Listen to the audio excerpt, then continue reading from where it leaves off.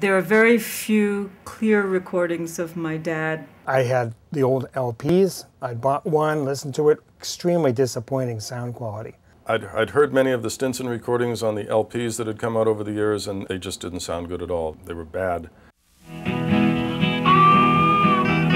I was a friend of Lucia Sutera. Lucia lived on 8th Avenue in the same apartment building as my brother. And they became best friends. They were incredibly, incredibly close. Irene Harris lived in the same building on 8th Avenue in Brooklyn that my brother and Lucia lived in. And Lucia was the kind of person who would adopt people. At some point in their relationship, Irene told her about her husband's record business and the remnants of it that was in the basement.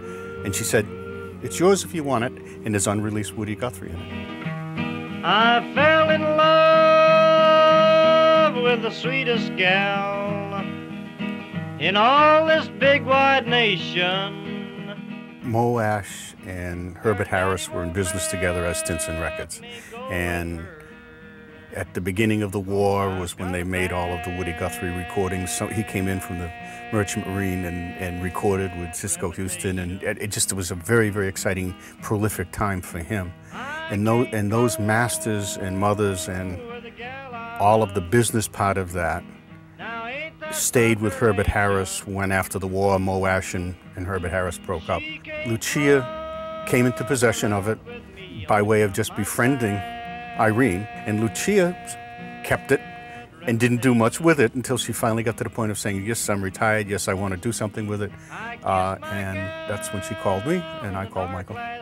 We went into Brooklyn and went into the basement and spent, about 4 or 5 hours down there just looking through all the material. And I mean, there's just big barrels, about 4 feet high.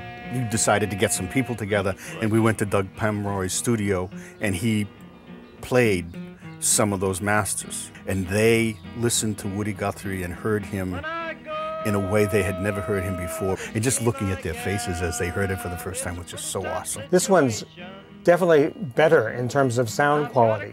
It's just really, really well done.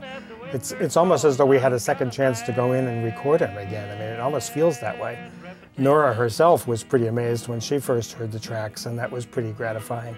For me to hear clear, clean, healthy voice is always extraordinary to me, because I don't have a memory of it, and there are very few recordings where I hear that healthy, vibrant man in the prime of his life. So it always kind of penetrates me, and it kind of stops me in my tracks, and I always have a moment where I go, "Hi, Dad." Wow, hi. I've been a-hitting some hard traveling, I thought you knowed. I've been a-hitting some hard traveling. I originally learned about the Woody Guthrie masters from Michael Creamer, and he played me the Woody Guthrie recordings of This Land Is Your Land and Bad Reputation from the Stinson masters, which he had learned about from his cousin Jim Farrow. The sound quality was just astonishing. This land is your land, and this land is my land, from California. One thing led to another, and ultimately we were able to make a deal to have access to this wonderful treasure trove of original Woody Guthrie masters. It's going to be revelatory for anybody to hear these and hear what Woody sounded like in the mid-40s as they've never heard before.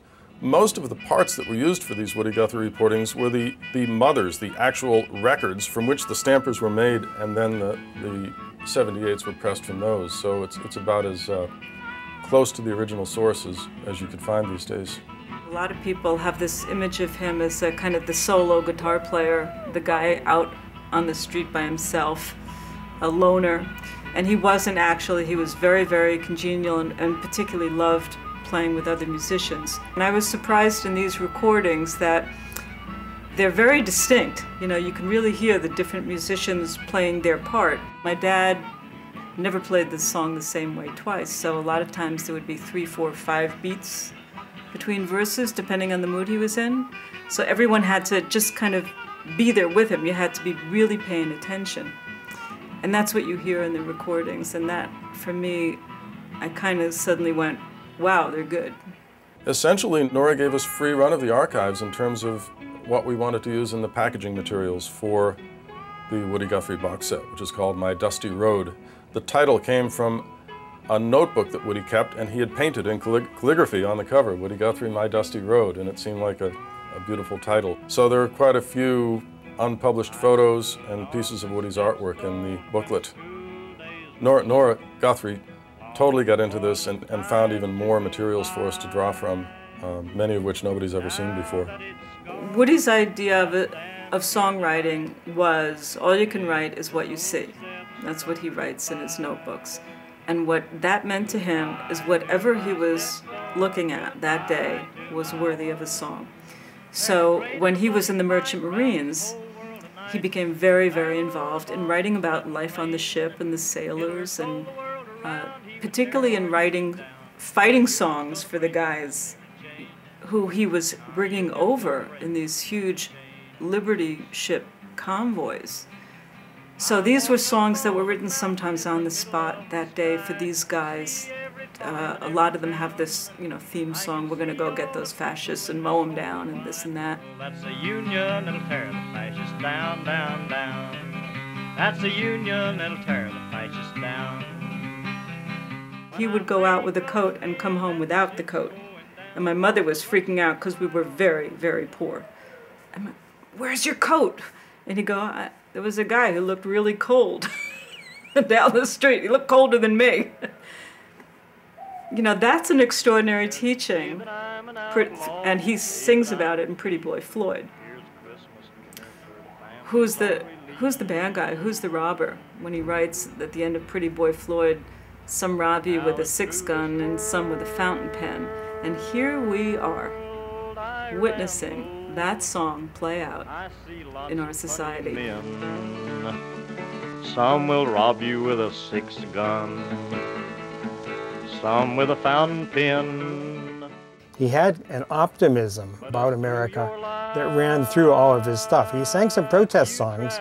He was angry about a few things here and there, but he also had a sense of playfulness with his children's songs and poetry that I think spans generations and captures people from many different walks of life.